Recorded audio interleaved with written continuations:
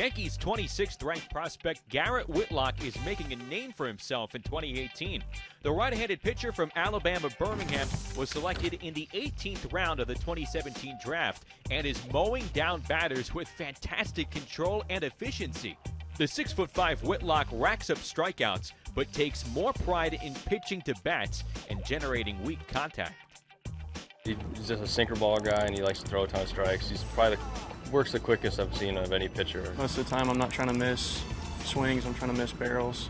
I can just fill up the zone, hopefully they can get themselves out. Fills up the zone, makes them get themselves out. He has really good slider, he has good sink to his fastball, and gets them out.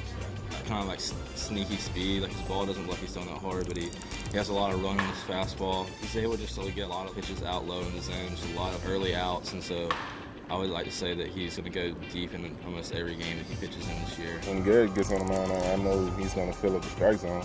He's got good stuff, and I know when he gets on the mound, he's going to give us a good chance to win. I like to try and keep my pitch count really low and work quick. He's fun to watch. He's got 3 pitches. He's got a sinker, working on a 4-seam with him to go into righties, lefties when he's in head to count. He's got a slider, trying to quicken it up a little bit. It's in the upper 70 range right now, trying to get into the 80s, and then he's got his quality changeup too that goes along with those other 2 pitches. It's been going so well for Whitlock that he has earned a promotion from Low A Charleston to High A Tampa, where he continues to open eyes. In 12 starts between both levels, Whitlock has a 1.57 ERA to go along with 70 strikeouts and just 14 walks.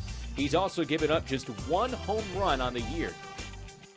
He's like a really grounded person, like knows what he's good at and knows what he's going to do off the field and grounded. I think he doesn't realize how good he is at baseball. He gets the ball up to 95, 96. So I think the more he pitches and the more he's going to learn how to do it, he can be a really good impact pitcher in this game.